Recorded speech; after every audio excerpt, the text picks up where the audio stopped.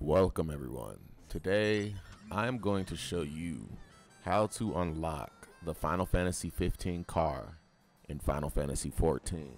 I know a lot of you have seen them driving around, so I'm here to help. More after the intro.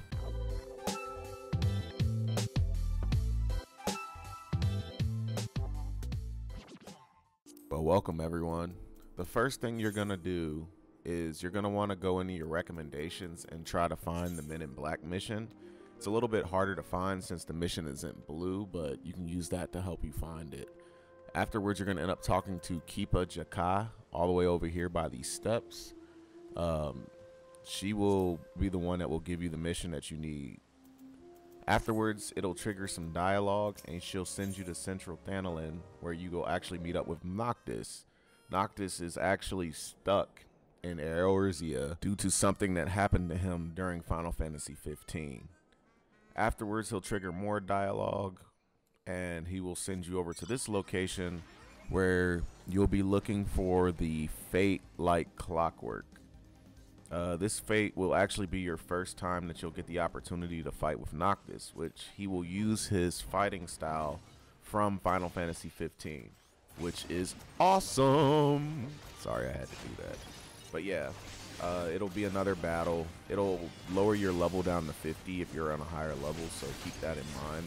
Especially if you're playing like classes like Dark Knight or even Red Mage. So keep that in mind. You might want to use a different class than what I did in the video here. After the battle, the game will have you meet up with Noctis again at the following location right here. This will actually trigger another cutscene which will help you get into the second mission back in Ul'dah. Afterwards, head back to Ul'dah, and there you will meet up with Noctis and Keepa at that location where you got the original first mission over by the steps.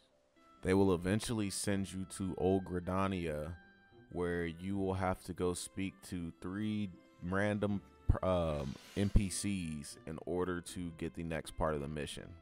Basically, you're just gathering information on what's going on to help Noctis get back home. Afterwards, the game will send you back to meet up with Noctis and Keepa over here at this location. This will trigger another conversation between you and the said persons, and this will send you out into the wilderness where you'll trigger a cutscene between you and Noctis, where you'll end up fighting one of the daemons or dark monsters from Final Fantasy 15. He's not too hard, but as you can see, the game starts throwing mechanics at you. Some of the mechanics of which you won't, like most of you, if you're earlier in the game, probably haven't seen these, but if you're like in Stormblood, you'll start to see some of these, like the lines across the way and everything where you have to stand in between them and things like that. You'll see those in Stormblood, so be prepared for that.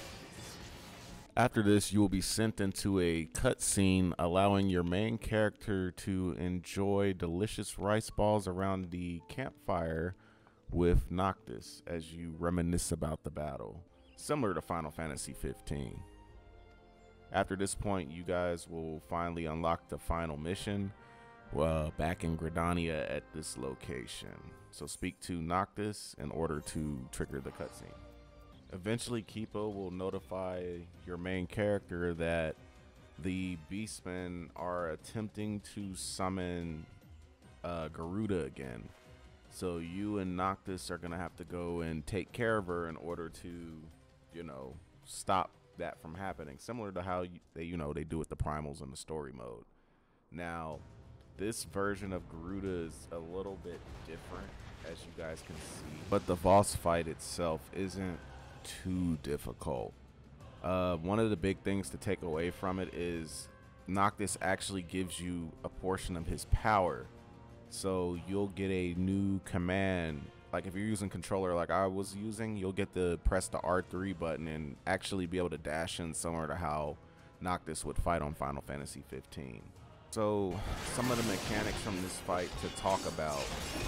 One thing you'll notice is that there are multiple pillars of rocks hanging around the battlefield as you attack Garuda.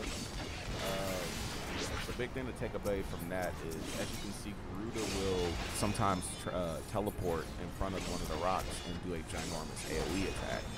When I was fighting her, I thought she was supposed to use Warp Strike at the right time in order to try to dodge the attack, but that's not what you're supposed to do. What you'll see later on in the fight is you're technically supposed to aim at one of the pillars off in the distance and use that to teleport out of the AoE attack.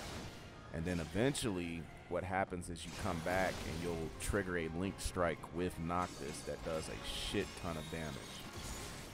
Another thing to remember with Warp Strike too is the further away that you are from Garuda, the more damage the attack will do. So you can use that to hit her for about 2,000 damage if you want to. Eventually she'll change her mechanics up and she'll do like this gravity type attack. Just kind of like dodge in a circle.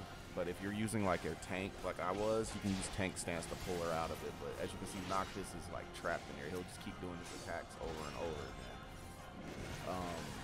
Eventually, after a while, you'll get to a new mechanic in the fight where she will go into the middle and she will do like I want to call it like a trapping move, right?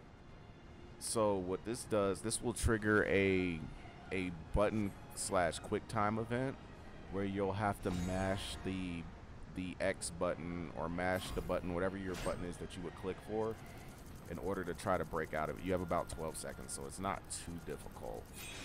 But by doing it, this will trigger the final cutscene where Noctis will eventually kill her using the powers of cutscenes. You know how it goes with these Final Fantasy type games. You know, the cutscene is always going to finish off the enemy because that makes it so much more flashy. Now, with the duty complete, Garuda will actually open the portal back to the Final Fantasy 15 world, allowing Noctis to return home, which is good for him. But at this point, you're like, where's my car? Like, dude, where's my car? Well, after you finish all of these missions, you'll actually have to go to the gold saucer, and near the main area where you will buy everything at, like, you know how they have like all the vendors and stuff. Well, if you go over there, you will see a Ironworks vendor at this location. What's special about him is he has 3 items, but what you're gonna want is the 200,000 mount, which is the car. I'm also planning on getting the Noctis card because it's not that expensive to get.